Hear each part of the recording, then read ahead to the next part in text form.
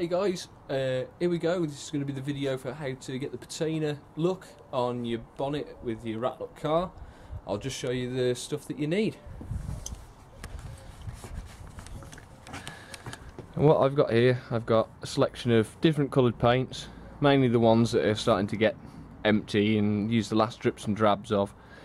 I'd say to go for some reds, some greens, I've got some white as well, I've got some black, and also got a little mouse sander with plenty of different graded discs so we can get the different effects.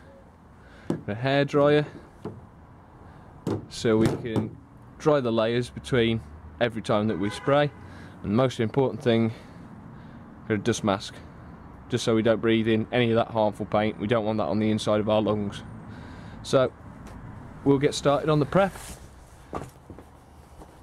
Right, what we're going to start doing, I'm going to start using the sander. I've got a 240 grit sanding disc on there, and we're going to start keying the surface up just so we can get the paint to stick on there, and I'm going to take it back to some of the bare metal as well. Also use your dust mask. You don't want any of that on the inside of your lungs. It's not going to taste good.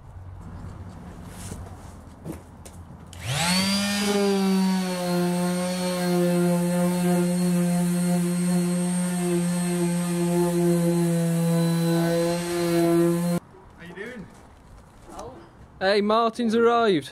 Hello! Say hello to all the wonderful people on YouTube, Martin. Hi, YouTube. Now you can see why this man's my best friend. What I've been doing here, I've used the sander, I've gone heavier in places. Warming the car, sort of, and you can see where I've taken it back to the bare metal. What I'm going to do, I'm going to start layering some paint over the top of this. I think I'm going to start with some red. So, Martin is here. He has been watching. Doing fuck all. What I've basically done from the picture you saw before where I'd sanded it, I've just layered different colours. I've gone heavier with the green in the corners. I put a scatter of red and I've gone with a scatter of black. And this is basically all you need to do, because you can attack it with a sander and create the patterns that you want afterwards. But always ensure, make sure your paint is dry.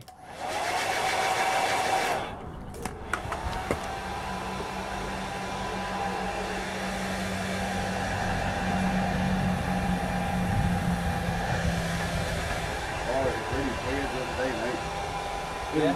Sat chilling in the bedroom, got nothing weird in it. I just sat chilling and 3 helicopters went over the flat, the army helicopters, and 4 3 in, I think 3 in a line, yeah, but never like 3 in a triangle. Oh, in what formation. Looks like attack formation. Attack formation. Right, what I've decided, because this bonnet was originally white, I'm going to go with a top coat of white so it looks like everything is underneath the original colour, and then we'll go from there.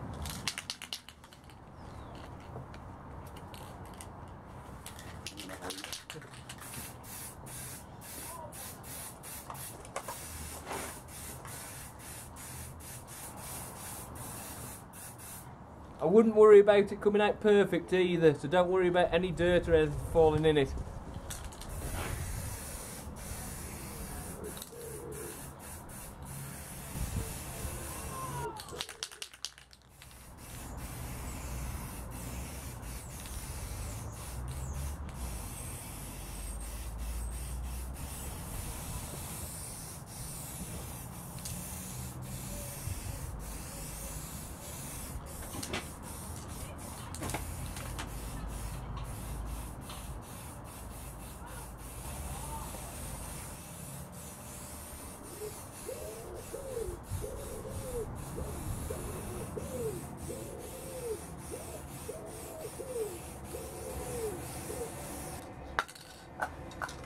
Once you've applied your top coat, dry it with your hairdryer for at least the first couple of seconds, just so it gets an heat in there, and you can leave it to cure properly before you attack it with the sander.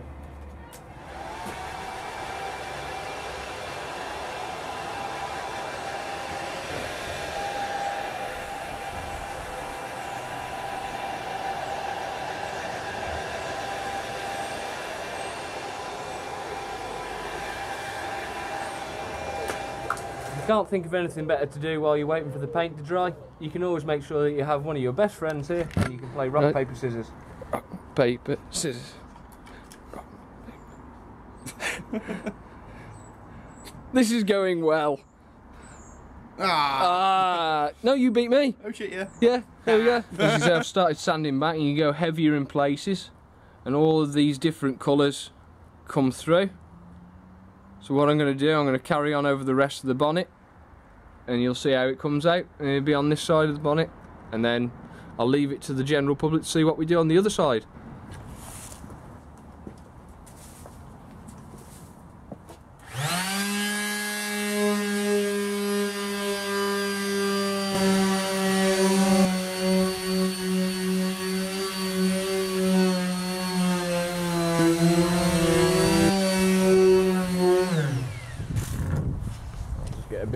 So then guys, what I've been doing, I've been working my way back wherever I feel necessary.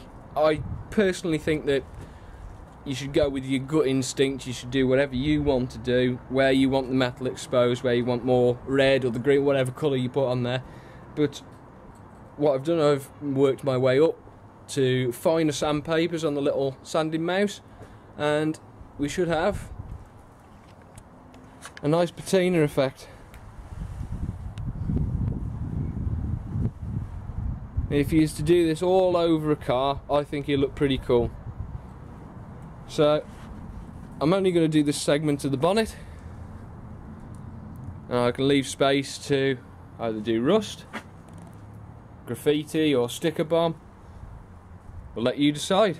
So I'll see you later. Hope this has been some help for you, and also we should say bye to Martin. See you later.